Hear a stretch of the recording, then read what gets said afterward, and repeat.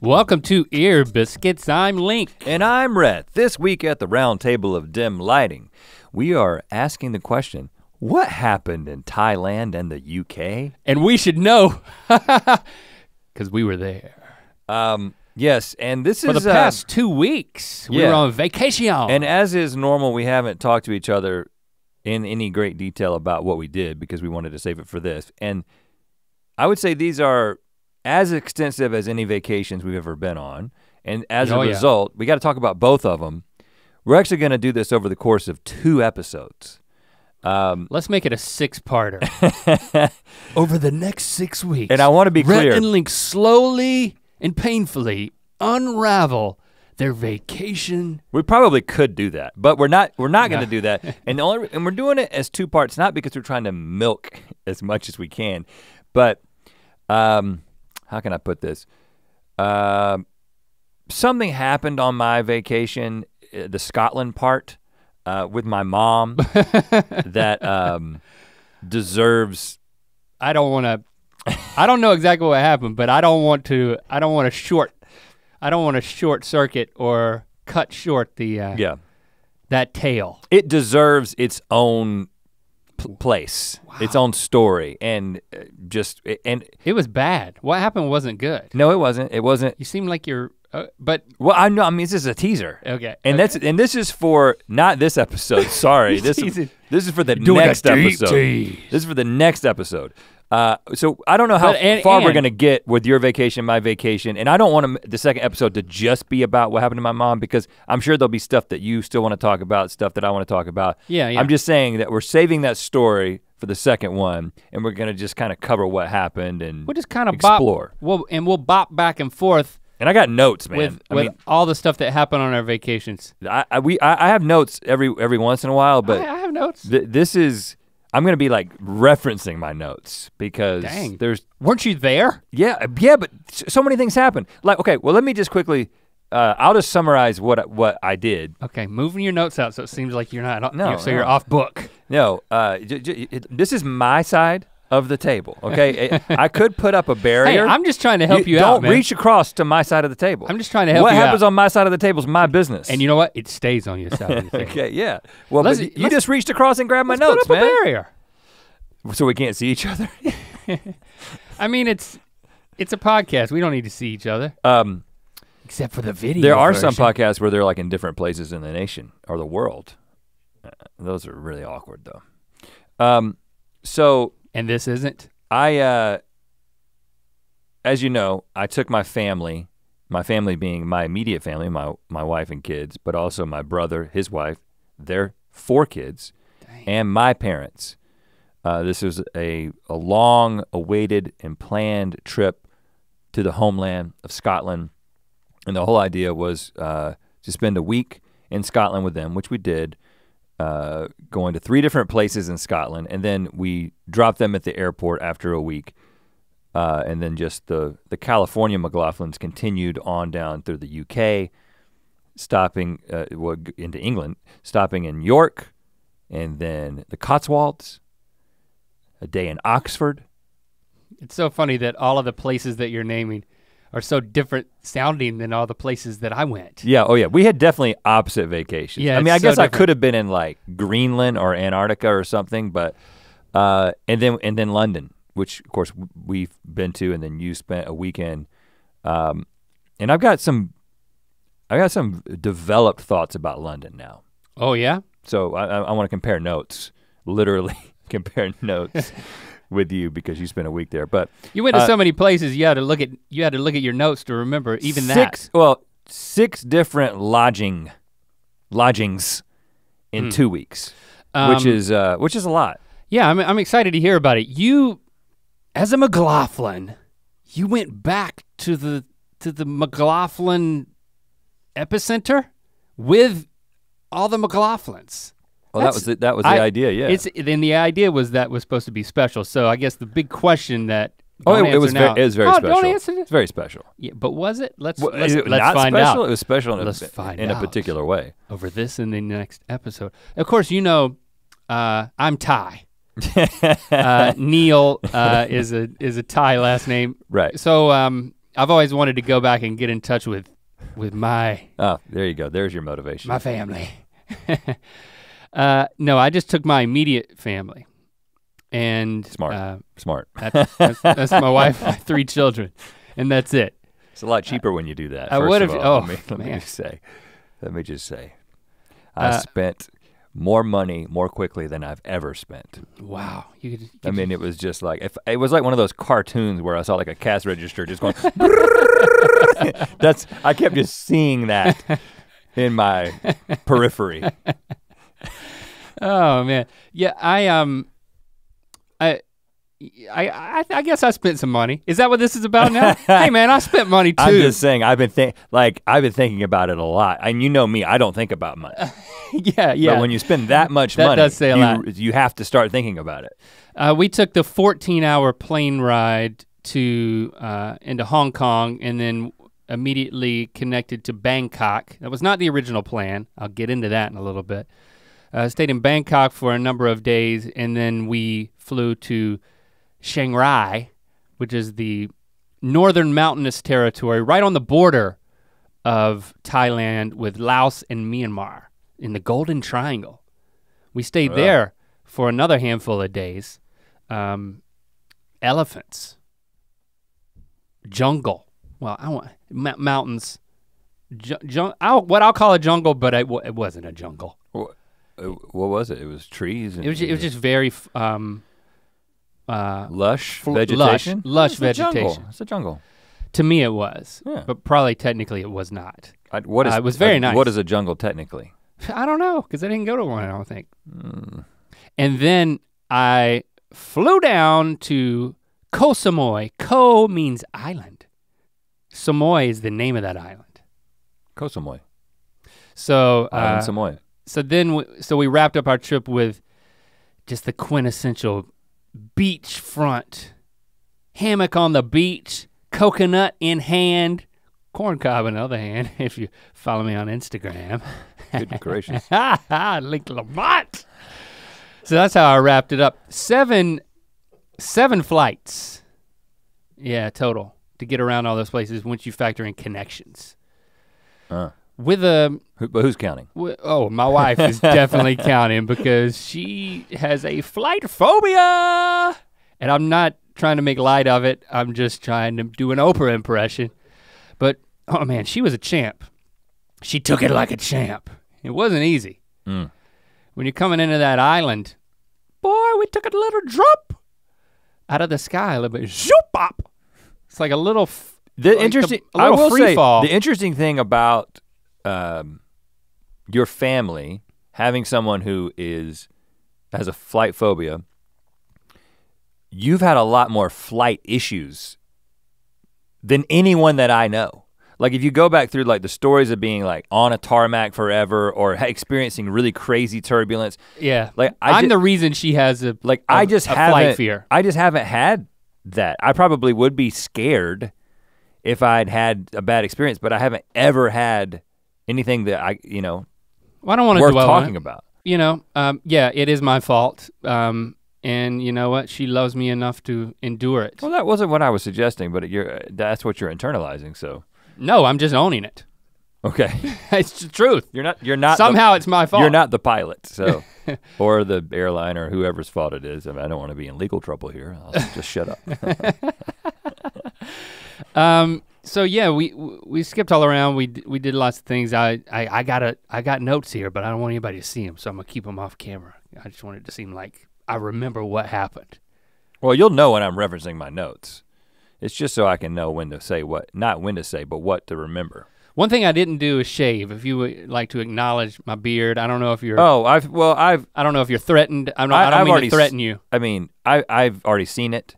And do I look like I would be threatened by a small beard at this point? Yeah, your beard is getting large, man. Yeah, right. That's an in-depth conversation for another time. Basically, at a certain point, I'm on vacation. I'm not gonna shave, and if I skip 2 days with travel water And what it does to my face, it like makes the hairs harder or something. What? It's harder for me to hack through my beard. And so I'm hacking it one day and I'm like, you know what? Travel water? It's a different consistency. It's Well, like, I know about that, yeah. like hard or soft. It's a little different than my home water. Well, definitely, yeah. And I know about that. And it makes my hair but it on doesn't, my face. but sometimes, I mean, theoretically, sometimes it would make it easier to shave. It made it harder to shave. I'm saying in practice. So this particular travel water. My razor got clogged up. So you just say Thai water. I didn't have a backup. I didn't want to put it on Thai. No, I'm just saying that some water's soft, some water's hard. You know it when you go on vacation and you start lathering up and you're like, oh, the lather's different. Yep. You're like, oh, travel water. I know what you mean, but. Plus I really just wanted to know how much gray is on my face now. Oh, well, quite a bit. Yeah. Yeah, I'm getting. Yeah. We're in the salt is beating the pepper at this point. It's a territory. Is it really though? Yeah. Or is it just the lighting? The salt is. I think it's 50-50. You know, well, I mean, maybe overall, but definitely like in the most forward-facing part, the right here, salt is 75%. And I remember when I first started to get facial hair, this is the place that's whitest now is the place where I first started to get facial hair. And that makes sense. That's not what happened with me because I'm getting white right here and I didn't start growing beard on the back corners of your jawline. Right here and then a little bit in the middle. Right under your lip. Which I will say that this is probably, I mean, well, the mustache is the thing that came in first for most dudes. So. My mustache is I've got no gray. The blackest part. And it goes so down. your theory is not true, doesn't work. And it's blacker right here. Did you know that on the corners of my mouth? We'll discuss this. Like I've got like a horseshoe mustache with like an old man growing around it. We'll discuss this in detail later, but how much older do I look? 12 years. The terminal length of your hair changes based on how far it is from the center of your face. So the terminal length of hair right in the middle of your face is the shortest. I've been watching lots of videos about beards. Well, your hair looks the longest in the middle of your face. No, like right here. So the terminal length of your hair right there, see that? The soul patch? I have not cut or trimmed the soul patch in 36 months. Ugh. And that's the terminal length. That's as long as it's gonna get. Have you washed it? All the time. Okay, good. And if you're gonna wash anything, and then also right it should here, be your butt crack. But if you're gonna wash two things, it should be your butt crack and then that soul patch. But it moves, it basically changes over the course of your face. And I don't think that applies to the hair on your head. But you haven't researched that. Because I don't have like really short hair right in the middle. I guess, well, technically maybe like a widow's peak is a little short. Yeah. Anyway, I learned that watching YouTube videos about beards. We're devoting 2 episodes to our vacation and we're going in depth about our facial hair because that's what we care most about. I can't keep this thing much longer. It is itching the crap out of my face. Well, I mean, you'll get past that, but then you'll have a white beard, and I mean, I think it'd be cool. It's fine. I'll get glasses. Know. I would just, I just really wanted to know, and now I do. Yeah. And I'm gonna shave this stuff off. I think when we're done with this podcast, I'm gonna shave it off. Oh, how's the water here?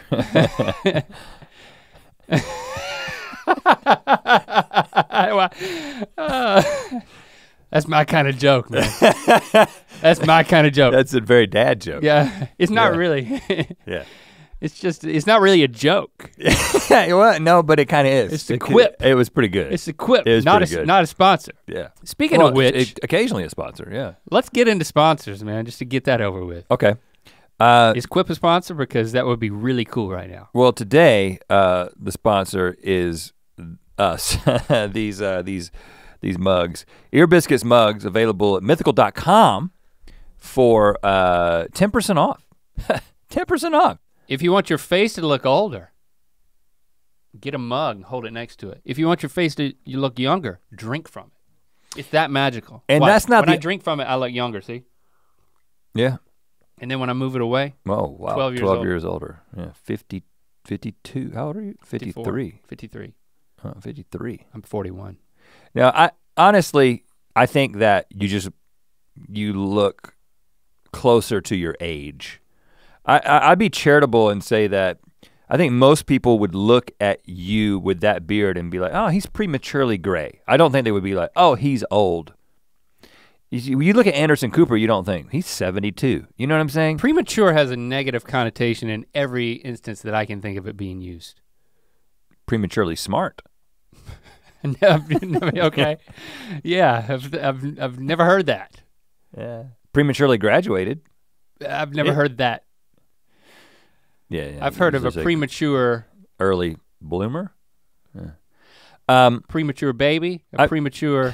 I'm just saying that I don't think you look 53. Emission. I don't think it adds 12 years to your real age. I think it gets you closer to your actual age. I like the fact that you're backtracking a little bit, but you're doing it within the ad that's only in the video version. Right. Well, I like to reward the people who watch the video. So for the video version, Rhett actually thinks that I look my age, but for the audio only version, 12 years older. 12 years older.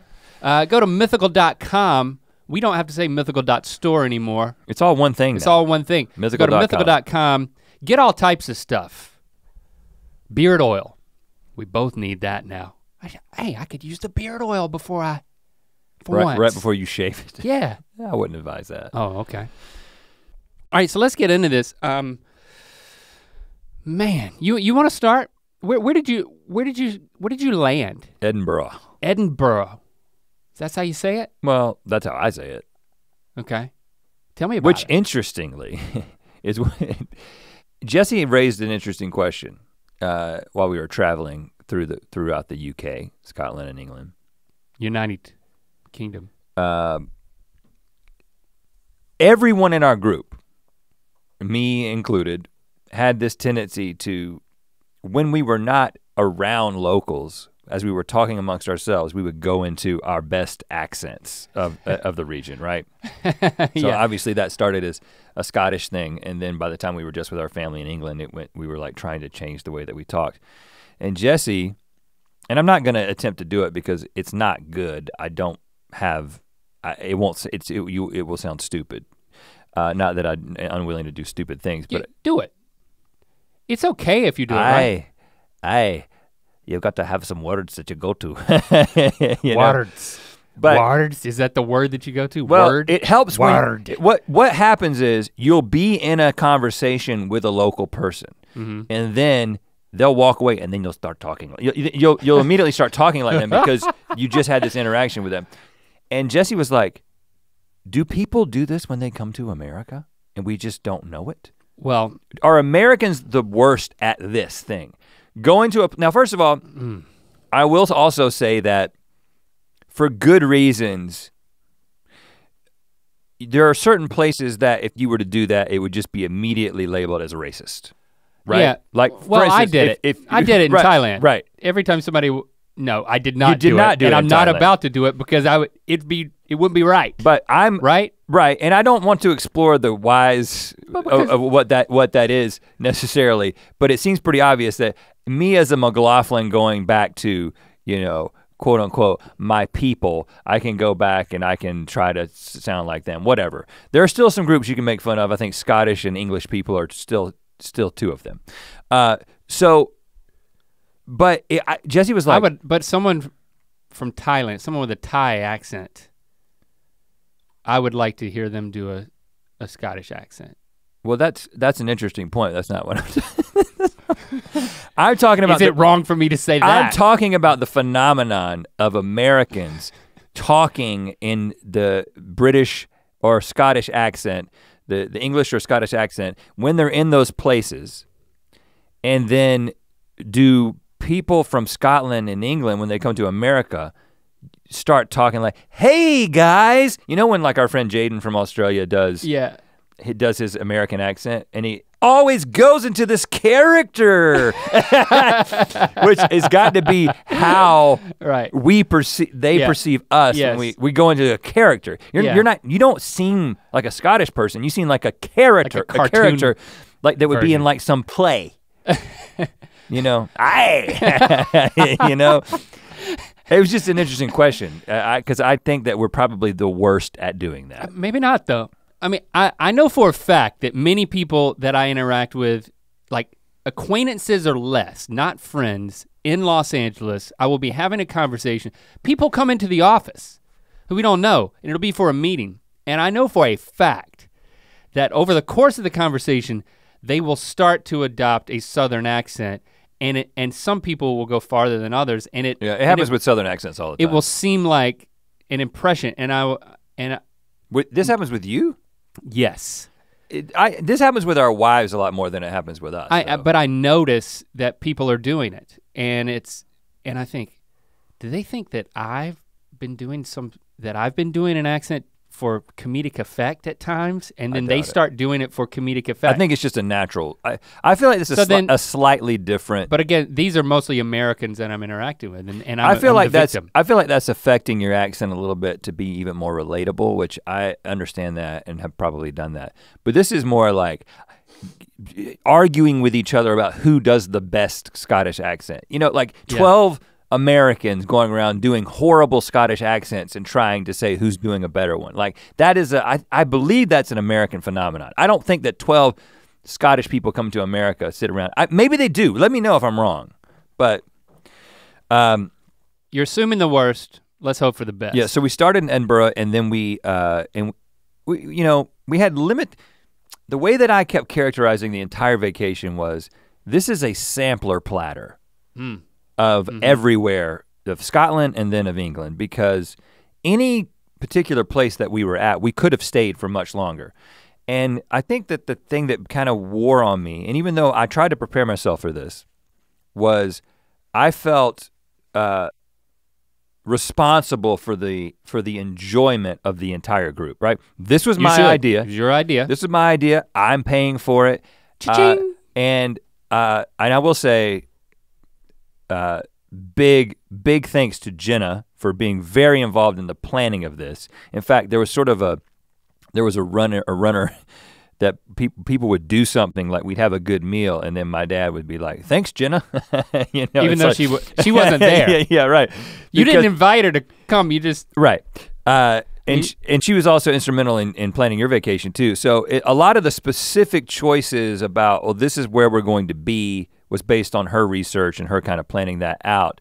Are you setting her up to blame her for whatever the crap happened to your mom? No, because that in particular was all my idea. Like that whole thing, where that happened. Okay, good. No, but I'm saying that. Great, actually. Even though I had someone to help us make the decisions about what we were going to do, I still felt like it's on you. It was all on me. And so I tried to be very— If it goes good, it's on Jenna. If it goes bad. I try to be very strategic about, okay, you got 12 people ranging in age from 10 to like 75. Boy, it's tough what you did, man. And I told Jesse going in, I was like, I am already just committing to not enjoying this. I mean, I know that sounds like a very pessimistic thing, but like I have a tendency to get really excited about vacations and I always think that they're gonna be great, and then they can be a little bit hard or disappointing. And so I just was like, listen, I'm not doing this for my personal enjoyment. I'm doing it for the enjoyment of the group, which I actually think that even that was unhealthy. I should have gone in with very little attachment to outcome, but and let me just say, apart from that thing that happened to my mom, which I'll talk about, it was an incredible vacation. It was great, but there was this constant pressure of, we gotta go to so many places. There's this sense of FOMO in every place that we went, and then this like, okay, I've gotta start planning like, okay, I have to tell the group that we need to be out the door at 8:30 because we really need to be out the door at 9. You know, like I had to start kind of adjusting to the way that the group was going to behave. Did you carry around a pole with like a flag on the end that like had the McLaughlin standard? We didn't all wear the same like neon t-shirts. It wasn't a family reunion. How did everybody stay together? I don't even know. We didn't even do a buddy system. Nobody got lost as far as I know. So like give me a rundown of day one if you're like rattling through this thing, or like what's the first thing you did? Okay, well, so the first thing I did, we met in JFK. Like they flew from North Carolina. I'm not really interested in the airport stuff. Well, you aren't gonna understand this is relevant. I'm not just trying to start from the beginning. I made the decision to get first class tickets for the adults in the group. Now there's 6 adults in this group. First class international tickets are expensive. But I decided to do this because I was like, we're gonna fly overnight on Friday night. And I want my parents especially to be able to sleep, because getting a good night's rest helps so much with that adjustment to the time change. They didn't sleep at all. Like my mom may have slept for like 30 minutes, even though we had these like lay down seats. It was like she just couldn't get comfortable. So right out the gate, I felt a little bit like a failure. I was like, and also it was like, I saw that cash register. I was like, whoa, that was for nothing. You know. Did you go over and like lay her seat down, tuck her in? Nope. I'd have tucked my mom in. That's the flight attendant's job, or at least my dad's. But yeah, so they didn't really sleep. Neither of them slept very well. And so we get there, because my idea was like, you sleep and then you get there, and then we're gonna like immediately bagpipes. Play bagpipes. Find the nearest bagpipe, start squeezing on it. Right. Begin experiencing the city, which we kind of had to do because you couldn't get to your room until like 3 o'clock. Which I think we ended up getting into one room at like 1 p.m. Anyway, so the first day, first of all, it's just raining, just torrential raining at times. What does it rain there? Is it water? Like whiskey? Travel water. What are they drinking? I don't know, but I Scotland? did see something that said today's rain is tomorrow's whiskey. I saw that a lot of different places. Well, you had tomorrow's whiskey. They make the whiskey out of rain? So I was like, and then I looked at the forecast, and for both Scotland and England, like if you just look at like your quick weather app on the phone, it was rain cloud. Whiskey. Every single day. And I was like, okay. You're on a downward spiral emotionally, it sounds like. Well, and I immediately was just kind of overcome with this, we gotta see everything. Now, I'm gonna talk pretty extensively about the driving, because that was a thing, but let me throw it back over to you, because that was kind of my mindset going in, was this weight of responsibility. I just need to know, do bagpipes happen at any point? Just yes or no? Yeah. Okay, good. Yeah. I could not have done what you did with planning for that many people. I mean, based on my report from London, when it was just me, Christy, and Lily, like I was a wreck on the train platform. I don't want to rehash that, but like, I mean, I thought about just like having a lottery about who was gonna go with me on this trip, just to keep it so I could have a good time. Just logistically, I love my entire family equally. We're planning this thing. We were gonna go to Hong Kong for a few days, Bangkok for a few days, and then Chiang Rai and Koh Samui. But then Christy and I made the collective decision to simplify and spend more time in less places. So we cut out Bangkok, and we were just gonna stay in Hong Kong, because you have to fly into Hong Kong anyway. But then, there's so much political unrest in Hong Kong. For weeks there had been protests, and since it's gotten even more dire. You've seen it in the news. Sit-ins at the airport, protests all throughout the city with Hong Kongers basically. Is that the correct term? Yeah, yeah. Okay. That's what's all over Twitter. I just thought you made it up. Nope, yeah. And really? Yeah, Hong Kongers. How about Hong Kongians? Yeah, just stay out of it. I mean, I just feel like I should help. Well, okay, well then stay in a Scottish accent. Hong Kongians. Oh gosh. That worked. I think it was 2 days. It might have been 24 hours before we were leaving. I don't know exactly, but we were packing, finalizing our packing, and we make the decision. There's people getting beat up. Protesters are getting beat up on the streets of Hong Kong. Yeah, like Hong Kongers, yeah. A few days before this. So we made the decision to not stay in Hong Kong at all. I'd done all this research for Hong Kong. Oh, and it's all of this reading. Yeah, and an amazing city. You were excited, I know, because that excited. was like Jessie's favorite place that she went when she was over there. And then we decided last minute we canceled all of that and just booked a hotel in Bangkok and started finding things to do in Bangkok, like as we were packing to go to not Hong Kong anymore. Turns out we didn't have to pack anything different though. So I didn't have to change that. It was just, but right off the bat, like I'm discombobulated big time. Right. I'm in a totally different city than I'm gonna be in. But we get to Bangkok and we were told from friends who had been there that Bangkok is really overwhelming. And there's a river that runs through the middle of it and our hotel was on the river and we were told you can do a lot of river taxis as opposed to just doing street taxis because the transportation is, the streets are just really crazy. So the more you can just travel on the river, the better. I'm like, well, that sounds fun anyway. So we get there and it's late at night, so we check into the hotel and we go to sleep. We get up the next morning and we're like, all right, let's do some exploring. Day one, we're just gonna we're gonna get on this river taxi. We're gonna go up the river or down the river. I don't know which way. We're gonna get off over here where the concierge told us that we could walk around. And we're just gonna start walking around. It was so hot there. We had just spent a few days in North Carolina the week before, like filming some stuff, and it was more torturous than that in terms of the humidity. I mean, it was just. Yeah, did you wear a tank top? Yeah, I was like, I wish I had a tank top. I have a tank top. You should have asked me, I would have told you to pack some. I don't own one, well, as a policy. There's a time for a tank top, and I think Thailand is the place. I could have gotten one there. Because let me tell you, they sell everything everywhere in Bangkok. We're walking around, the main, one of the main attractions, which is the Golden Palace, was closed because it was the king's birthday. There's pictures of the king everywhere. Everybody loves the king. Do they love him or do they have to love him?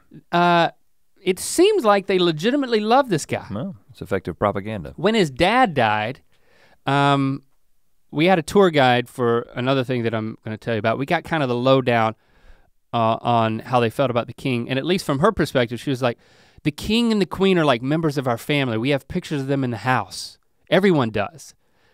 And it's not something that's required. Heard that before. It's not something that's required. This is her talking. It's just how we feel about him.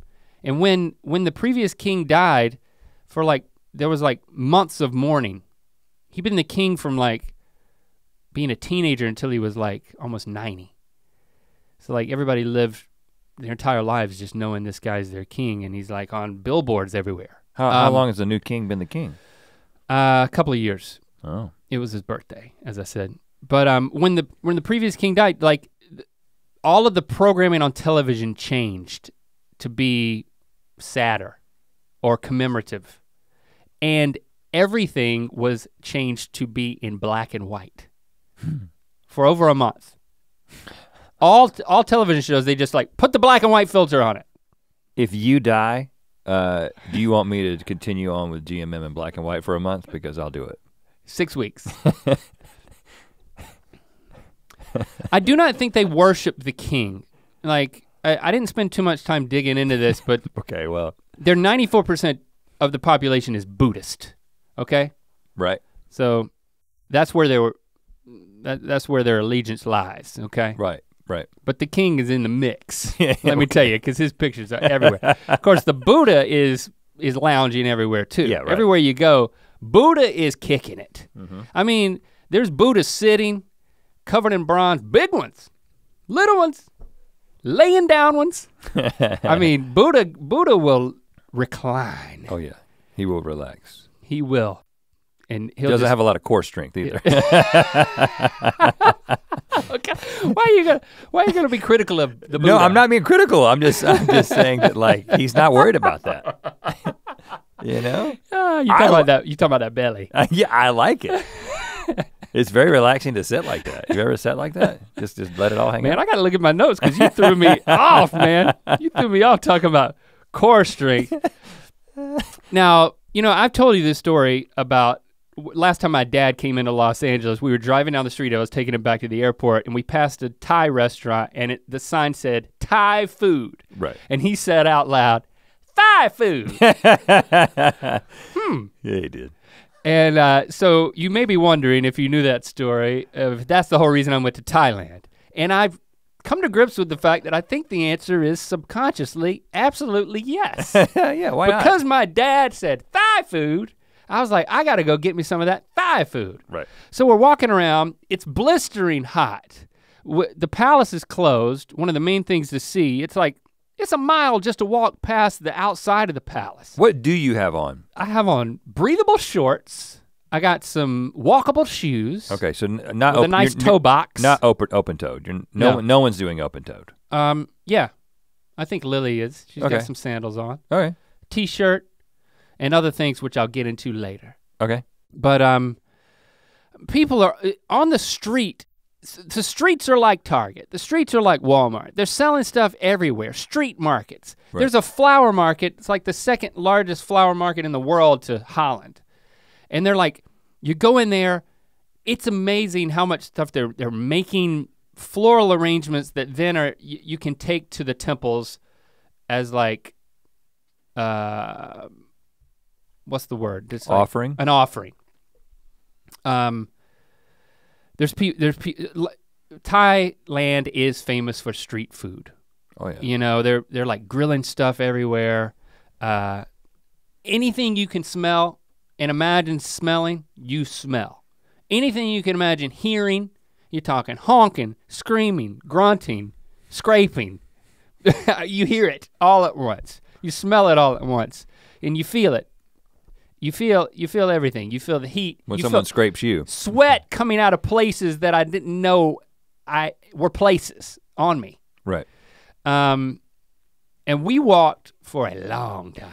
Did you get some of that food? Just like random, hey, let's. We picked up some stuff like, oh, there's a stand, it's just a bunch of pomegranates, and you can just got to get pomegranate juice for like 20 cents. Now, is there any concern about 29 baht to $1? So it's like, 1,000 baht is nothing. Going up and, I mean, there's a lot of places, you can't just go drink the juice of the pomegranate. You'll end up with crazy diarrhea. But that's not the case here? Did you look into that, or you I got to get back to that too. Okay. But I'm gonna say no, not exactly. That didn't happen. Okay. But you had checked on that. We drink bottled water, but you can't do that in Mexico, for instance. Like you should. I didn't really check on it. I just wanted some pomegranate juice. Shrug. Okay. All right, good. It's so hot. Like everybody I think somebody's gonna have a heat stroke. We're just not used to this. Right. Like my family is wilting, and I'm like, oh my gosh, I gotta find some AC. And there's malls everywhere too, but I was in a place where there wasn't one of these. They have these like huge indoor air-conditioned malls that everybody goes to. So I tried to find one on Google, and we went to this mall, and it turned out to be pretty small, but it was like still 3 stories, and it kind of felt like a market kind of thing, but it was in the same thing as outside, but inside. So not the type of mall that I would picture just saying the word mall. But they had a food court on the top floor. Okay. So we're up there, and I'm just trying to get an iced coffee and trying to get people hydrated because it's important. Right. And I'm wondering if I'm gonna get recognized in this land. And lo and behold, about that time, this guy comes up to me, and it's like it turns out he was a local, and he was like, "Are you from?" He had a good. He spoke really good English. He didn't have that much of an accent. He was like more of a traveled guy, but he was from there originally. Mm-hmm. So I don't know if he grew up in Thailand, but he lived there now and was from there. And I was like, yeah, I'm him. And he's like, can I get a photo? And we're like, he was super nice, and he was like, what are you doing here? And I'm like, yeah. That's what people tend to ask that. Well, my dad went past sign in LA. I was like, no, dude, everyone who's been to Thailand has told me it's amazing. I've got to come, and so I'm here and with my family, and it's our first full day. And he was like, no, why are you here in this food court? Right, yeah, I understand why you're in Bangkok. It's a major travel destination. Right. Food wasn't bad in the food court. We recovered and then we hit the streets again and wrapped things up. So I can give you more, but what's the next thing that happened on your trip? One of the things I was a little bit worried about was the driving. As you may be aware, you drive on the left side of the road. Okay. So I'm worried about this, and it's not just that I have to drive on the left side of the road, it's that I'm driving a large van, a 9-passenger, which that is key for later, van. Okay. So it was like this. Like one of those big white vans. Well, it was black. It was this, it was like one of those Mercedes vans that there's 3 rows of 3 seats, including the front seat is 3 rows. I mean, it's 3 seats. Like there's a seat in the middle. We didn't ever use it. But, so it's a big van driving on the left side of the road and it's already raining. Mm-hmm. And I'm also getting out at the airport, so I'm not like on some country road. It's like you're immediately in it. You thrust. And then, and of course I'm driving one van and my brother's driving the other van. He's done this before. He's driven on the left side of the road in somewhere in the Caribbean, I don't know. Oh, in the Caribbean. But he was also like, he said it wasn't fun and I was kind of freaked out. Most of the time. I would imagine you're constantly, second guessing if you're in the right place, if you're going the right direction. Well, let me get to that. Gosh. So, and then I noticed as we go up to the woman at the rental car desk. My brother and I do, and she's like, "There's a big container of wristbands, and the wristbands say stay on the left." Like the same kind of like rubber wristbands that we sell. Oh wow. That say mythical on them. You can get, and so she was like, take one of those. So I'm like, okay. That's foreboding. So I put one on my left hand and didn't want to really confuse myself. And how could that work? And then my brother is like, well no, then they're like, would you like the additional insurance? This is always a, This is a frustrating question. I hate that question. Because you're like, well, I don't know. I don't think I need it. Right. you know? I think because I have my own insurance. But because of my insurance and then I've got a credit card. My credit card has the credit card is supposed to have something. There was something on the fine print of that. Yeah, so I think I'm okay. Because it's expensive. Figure that out, please. And also because of the time change, I mean, like all the people that I need, my lifeline, Jenna, is sleeping at this point because this is like the morning, right? So I'm just like, I'm just gonna go for it because I've got the credit card and my insurance, and of course the greatest insurance policy is me as a driver. Right. Oh, put that on the wristband. And put that, okay, so you put on the wristband. I'm surprised. Yeah, put on the wristband. Because that is shame. No, it's not. That's it's safety. I mean, why not put like a stamp on your forehead that says, dumb tourist? Well, it's a wristband, so it's a little more subtle than that. But then I get to the car, and I will say there was a Mercedes and there was a Hyundai. And I felt bad about this, but I took the Mercedes. Because I was like, I'm paying for both the Mercedes and the Hyundai. The least I'm gonna do is get the Mercedes. Okay. But also, I had to continue on with my family for another week. And I was like, okay. But a Mercedes van is kind of like a. There's no difference, ultimately. I mean, mine's a little nicer, but it's really no difference. So. The seats have massagers in them, but there's no difference. We get into the vans, and then there's a large sticker on the windshield that says stay on the left. I'm like, this must be a thing. This must be an important thing to remember. This must be something that people don't always remember. If they've, something had to happen before the wristbands and the sticker. You drive with your lizard brain a lot, you know? And also in that picture, in that thing on the windshield that says stay on the left is a picture of a roundabout. And like how to enter and navigate a roundabout. Oh God. So I'm like, okay, roundabout. Was there blood on the picture? Hadn't thought about Was there like there's blood all over the bumper. So and then my brother asks the woman who's showing us to the car. He sees the wristbands and the stickers and everything. He's like, so I mean, when was the last time an American had an accident? with you guys? And her face was like, do you really want me to answer that? And she said, this morning? Yeah. So I was like, oh, this happens. And then I'm thinking. She should have said, it's about to again. And then I'm really thinking, like, the insurance thing. I'm like, I don't even know if I'm covered. I'm like, oh, what? so you said no. I can enter into financial ruin. You know, it's like I've got a Mercedes van here.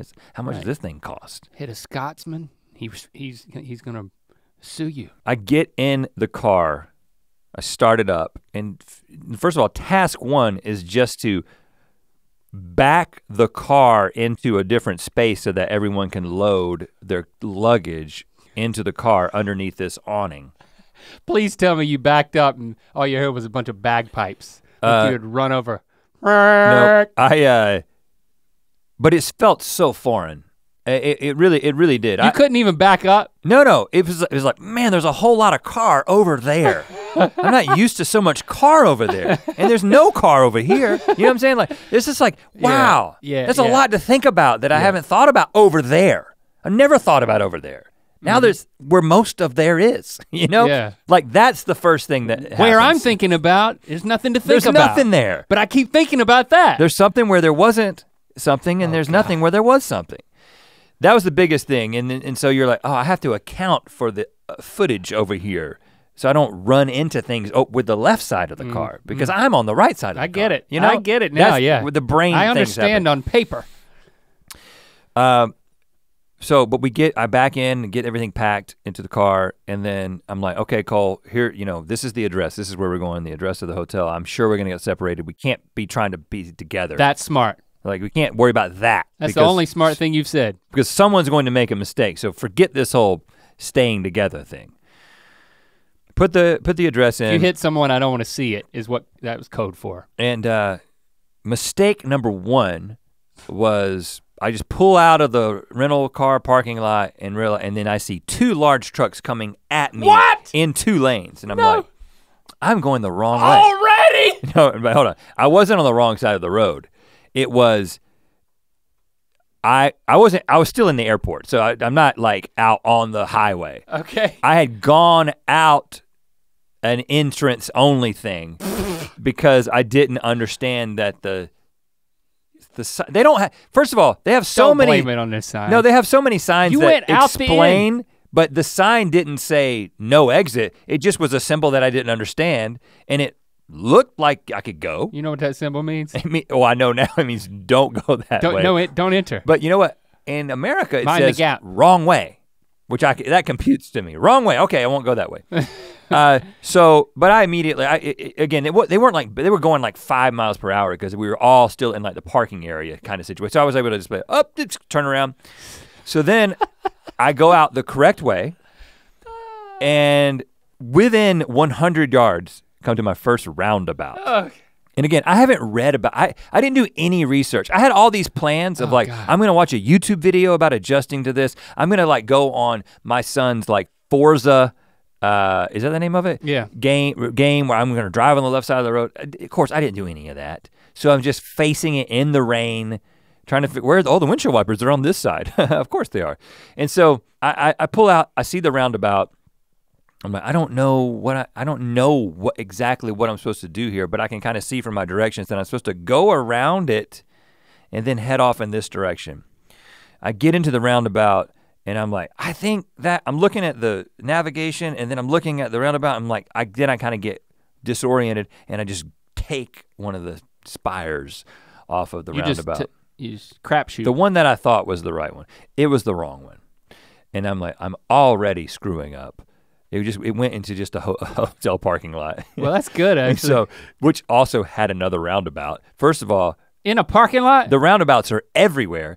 And let me just say that after 2 weeks of doing this, well, I would say, I had somebody tell me 3 days you'll adjust.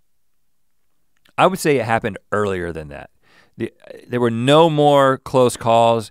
Even the rest of that trip of driving into Edinburgh, going through multiple roundabouts, by the time I got to the hotel, I was like, this isn't going to be that difficult.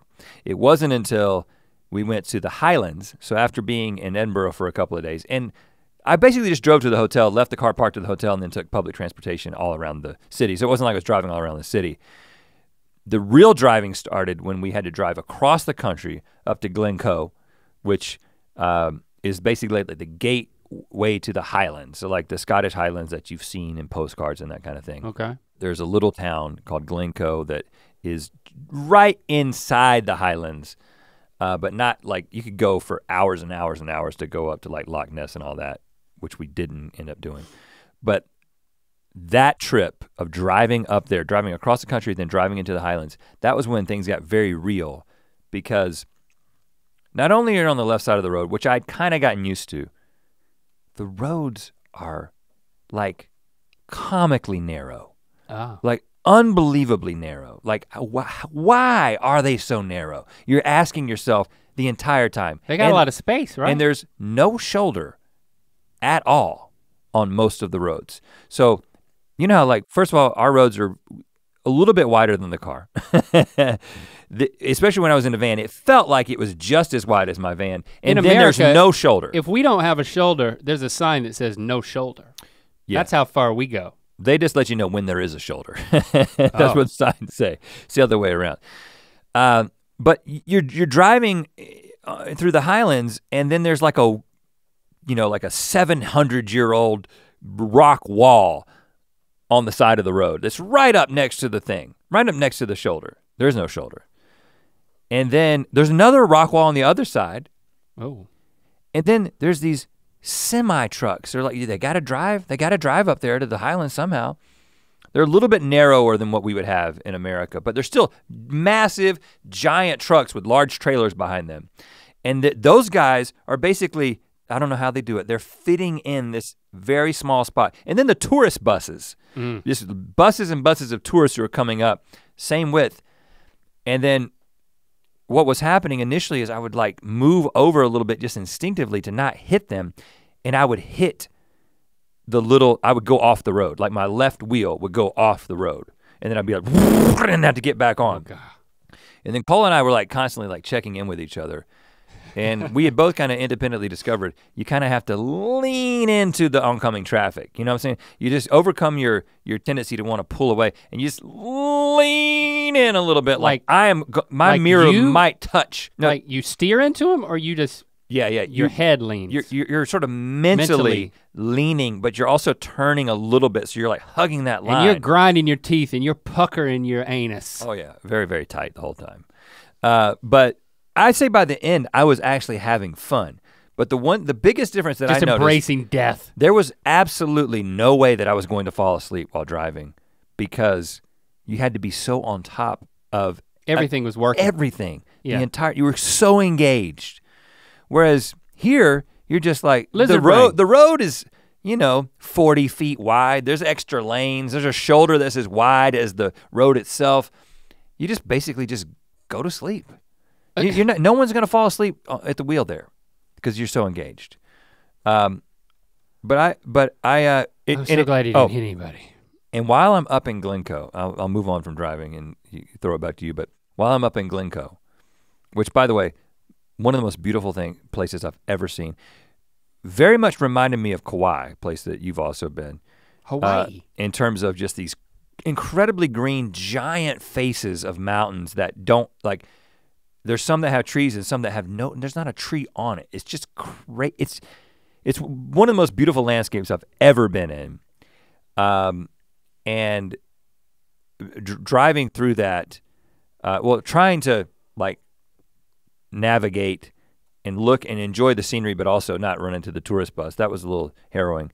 But while I'm up there in this little town, I basically find out through Jenna that no, I'm not covered. My insurance does not cover this. And my credit card, the fine print on the credit card has all the exclusions, and one of them is 9+ passenger vans. And I have a 9-passenger van. So I'm up there and I'm like, I got no place to go. I get to physically go into one of the locations. So I'm like, I gotta make it into one of these locations without wrecking. You're teetering. But thankfully, Jenna was able to talk to people that handle our insurance stuff, and they were able to get it. And basically, give us a temporary policy until I could get to the next location so that I would be covered by insurance. So that put me at ease a little bit, and then eventually I was able to stop at one of the places and pay the fee. But anyway, I didn't wreck. Just went off the road a few times, went the wrong direction quite a few times. And here's one hot tip, going back to the roundabout. You know, when in doubt on a roundabout, keep rounding about. Because all you're gonna do is circle around. Right. Don't exit just because. Well, and let me tell you. It's a circle. I am pro roundabout now. In fact. When in doubt, keep rounding about. I'm all about the roundabouts now. I think that it's a superior way to navigate than a traffic light. Yeah, okay, whatever. On our second full day in Thailand, I'd signed us up for a day trip out to Ayutthaya, which is the original capital city of Thailand. So it's built in I think this was, well, I know, because I'm looking at this now, mid 14th century. So 1350, you're building all of these watts, which is the word for temple, out there. And if you watched Mortal Kombat, the movie, 1995. Oh, I'm a big fan. The opening scene, fight scene is there. Oh, really? And man, I gotta tell you, I love me some ruins. Man, you would have loved it here too. Did you go to Stonehenge? I told you to go to Stonehenge. I can tell by the look on your face you ended up not going. I didn't go. Okay. I have good reasons. All right, I respect you. You had a lot to do. I have a stone phobia. Woodman got stone phobia. So they've got this entire city that was, it was taken over and it was ransacked, but it wasn't completely destroyed. And so a lot of these, and you can look on my Instagram for one of my only 2 posts was a selfie I took there. That was a lot of fun to go there. Like I said, 94% of the population is Buddhist. It's actually a requirement for all men, but by age 20 to serve as a monk for like 6 weeks? No, longer than that. 3 months. But it's voluntary, and some people do it for much less, maybe even just a day or 2. But that just goes to show you about. It's required but voluntary. You have to do it for some length of time. I think from a practical standpoint, it's expected. Okay. Is how it ends up shaking out, you know? Yeah. And there's so many temples. You know, there's like tens of thousands of temples all over Thailand. And these ruins are ruins of some of those original temples that then around Bangkok you see like the modern form, which is basically the same, except it's very fancy and ornate. Right. You can't miss these temples. Literally they're everywhere, but also some of the most famous things to see in Bangkok, not in Ayutthaya where we saw the ruined older versions of the temples, is to see these temples. So we didn't go to any of the temples. It's a thing to do, but we didn't do it. Yeah, we kept saying we're gonna go visit this temple. Like we went on the river and we would see the temples from like a block away or something. And they're absolutely amazingly ornate. And I really wanted to see them, but we just didn't, there was so much to do when you factor in shopping in like air-conditioned malls. After day 1 and how I like burnt my family and wilted them, we ended up not walking around too many temples. Any temples. Well, it's interesting because the equivalent are the giant old ornate churches of Scotland and England that we actually ended up going in quite a few. Cathedrals? Yeah, so there's like St. Giles Cathedral in Edinburgh. Of course we did Westminster Abbey in London, which I think you had seen as well. And there is a point where you're like kind of like, okay, this is absolutely incredible. The level of craftsmanship in this place is detail. Just bonkers. But once you've seen Westminster Abbey, it's like, okay, I'm gonna go into another one. It's gonna be, basically they took the same approach. I'm not saying that, by the end of the trip I was like, I don't need to see any more of these because I feel like I've seen it. But the interesting thing, and this, it sounds like you experience the same thing. There's a whole lot of this sensation of going into a place and being like, this place was built in the year 1050. This was built in the 11th century or the 10th century or whatever. Yeah. And then you kind of just be like, man, this place is old. And you kind of just sit in the oldness. There's like a lot. Which is, that's fun. It is, but I just. Until it's not anymore. Well, no, but we would just do it everywhere. It's like, this is the oldest bar in all of the UK. And you go in there and you're like, man, this place is old. Yeah. Nod your head a little bit. You're like, man, so being in such an old place. I knew that's how the kids would feel. That's why we did. I mean, I enjoyed it. I'm just saying that like it's a phenomenon to just go to an old thing and just talk about how old it is. But the ruins were more fun because you could walk on, they let you walk on it. A lot of it you can just walk on and walk up and stuff. And there was one that we could still go inside. And again, there's not much in there, but it's like, and then they've got all these old Buddha statues that are like falling apart, and you can see this, that like the skeleton is made out of wood and it's exposed, and then it used to be bronze, very ornate. So I really loved Ayutthaya. That was totally worth the day trip there, and then, you know, getting car sick on the way back trying to figure out why my ATM card wouldn't work for 3 hours. Did you straighten that out? Straightened it out, yeah. But I mean, we took a canal tour. There's lots of canals off of the main river in Bangkok, and that was a lot of fun, being able to see a lot of the houses and a lot of the temples that are off the main drag, and these monitor lizards swimming in the canals that are like 6 feet long, and like their trunk is like bigger around than my trunk. Just swimming. They're not safe, right? They have venom, but they might hurt an infant or like a toddler. Really? But they're in the park there. They'll eat turtles and dead fish and stuff like that. But it was cool to see them. I thought it was a freaking alligator, and then it started climbing up the stairs into somebody's backyard, and it was a freaking monitor lizard. I call it a Komodo dragon, but that's not what it was. Komodo dragons, they're dangerous for real though. It wasn't a Komodo dragon. But then that second night, it hit me. It hasn't hit me digestively. You know what I'm saying? Yeah.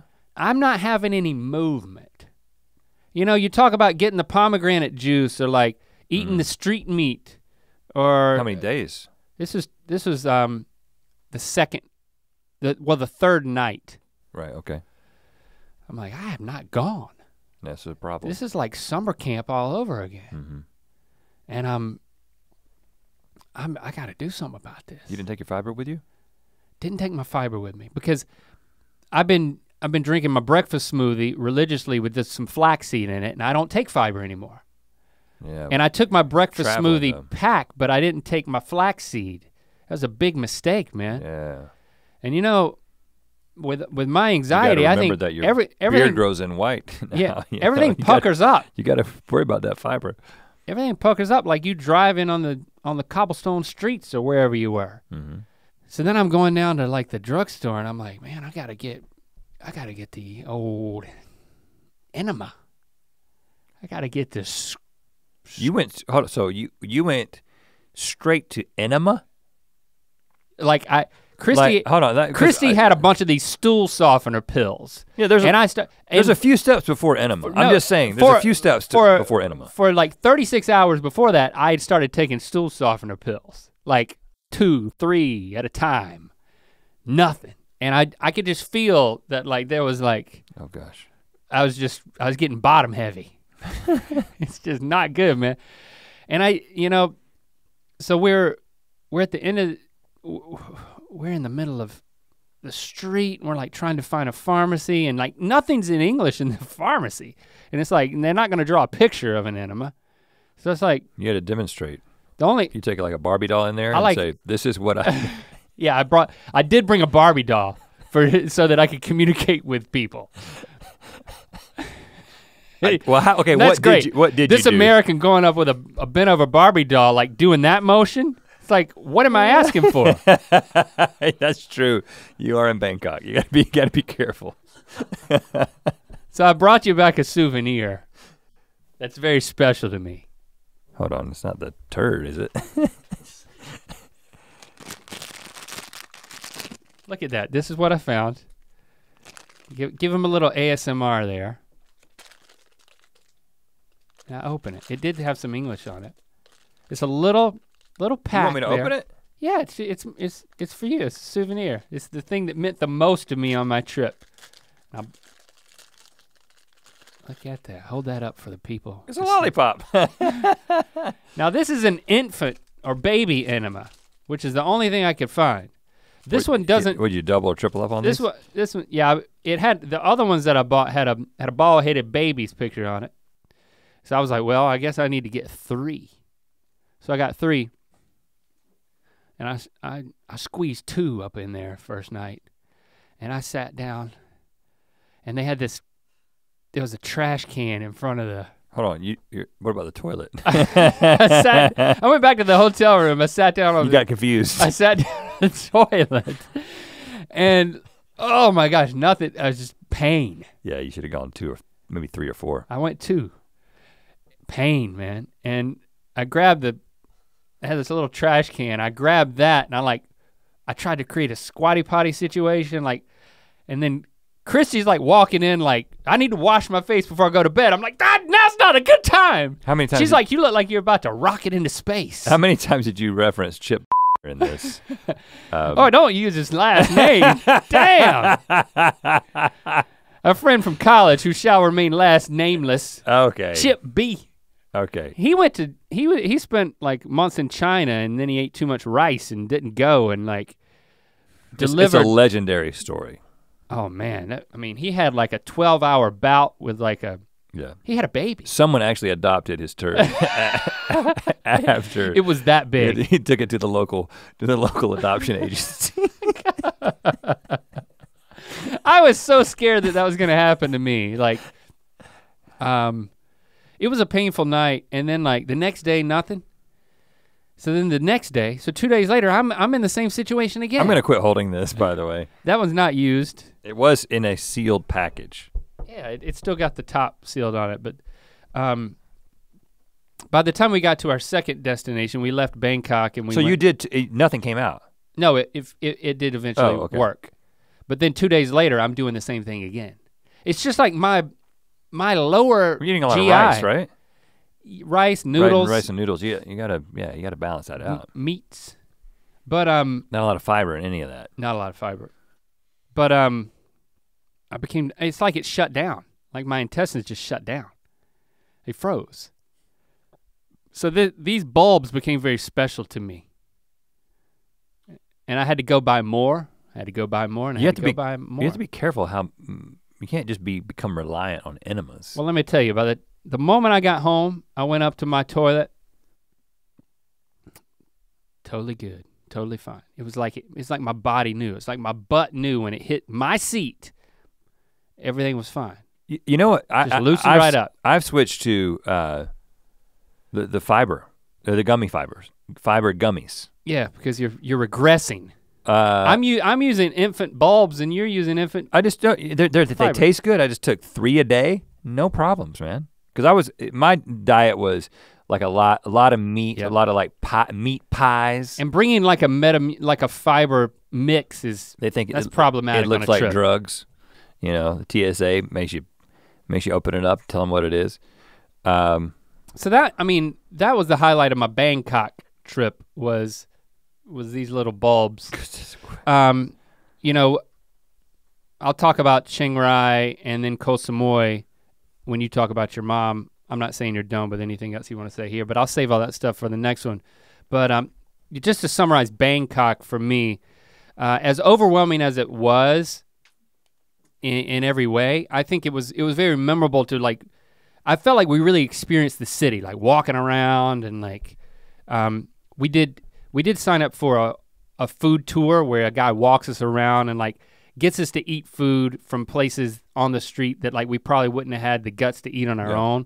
We ate this papaya salad that, he helped them make it not too spicy because, they could really torch an American over there. And then we're eating this like pork and rice thing, and everyone was like, oh, this is really good. And then we walk around the corner to where he got it from, because he just brought it around the corner to us, and it was just a bunch of pig's feet hanging up. It was a pig's feet and rice place. And I'm glad we ate it first, because You've had pig's feet though. I know, but I don't elect to have it. But it was great. And then he kept taking us on shortcuts. And he would say, I'm gonna take you on a shortcut through to this next street market. And it would be this back alley where it would just be dark and rats running everywhere. And he'd be like, don't worry about the rats. It's very clean here. the rats clean up everything. Even the other dead rats and dead cats that we would see in taking the shortcuts. Very clean dead cats. So, he emailed me afterward. He was like, please write a TripAdvisor review. And I'm like, you know what? Leave out the dead cats. I'm just gonna email you some constructive criticism about when my family didn't feel safe, but just to help you out. But I'm not gonna do this publicly. Oh. Or on a podcast. Yeah, right. And he was gracious for the feedback, but the food was great. Being in Bangkok was a great experience, and I just think that we soaked it in, and then we moved on to more resort life, which I'll get into in the next installment. Well, I think we can wrap it up there. I'll cover just a couple other details of things that happened, but it really kind of, my trip has definitely been overshadowed, so to speak, by what happened to, quit licking the enema, please. What happened to my mom, which we'll get into.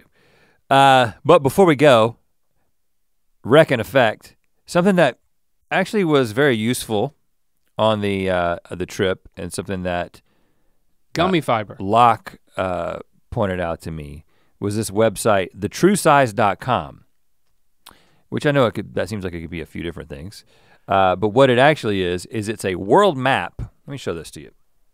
thetruesize.com. So it's a website where you type in a country. So I've typed in United Kingdom. Okay. And then you can take it and you can move it all around the world to see how big it is compared to something you actually know.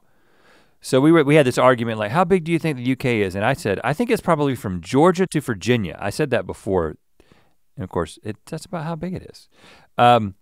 But it also takes into account this, I can't remember the name of it. There's an effect, basically like, okay, Greenland looks massive on a map, right? Like the global wrap effect? Yeah, but there's a specific name for it. I think it's the global wrap effect. And so let me put it in Greenland.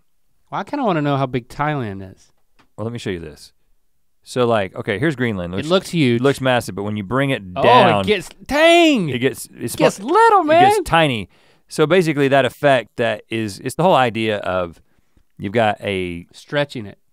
If you try to take the skin of a globe off, it won't lay down flat. And so basically as things move towards the poles, they get exaggeratingly large on a flat map. I think Thailand will go from the bottom tip of Florida up to Washington, D.C. Okay, so. Thailand's kind of long. It's got this peninsula down there. Well, I put Thailand in there. Let's see, Thailand. Thigh. There it is.